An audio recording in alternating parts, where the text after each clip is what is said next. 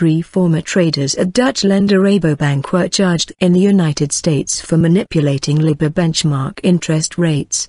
The charges come less than 3 months after the bank agreed to a deferred prosecution deal with the U.S. Justice Department as part of its Libor manipulation probe and agreed to pay a $325 million penalty.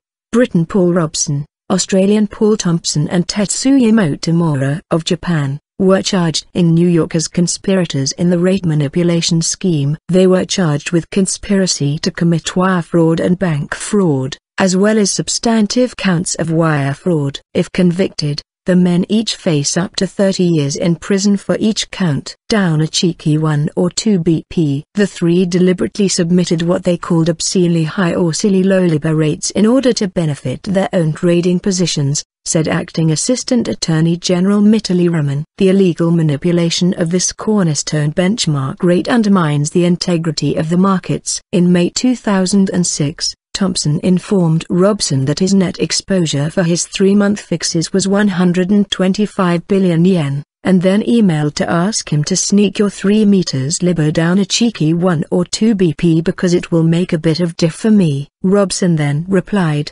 "No prob mate, I market low." Libor, or the London Interbank Offered Rate, is a global benchmark that is calculated daily, using estimates from banks of their own interbank rates. It underpins the terms of $500 trillion of contracts from mortgages to the cost of corporate lending. However, the system has been found to be open to abuse, with some traders lying about borrowing costs to boost trading positions or make their banks seem more secure. For almost 6 years between May 2005 and January 2011, Rabobank allowed money market traders to manipulate Libor submissions to benefit foreign currency trading positions, according to prosecutors.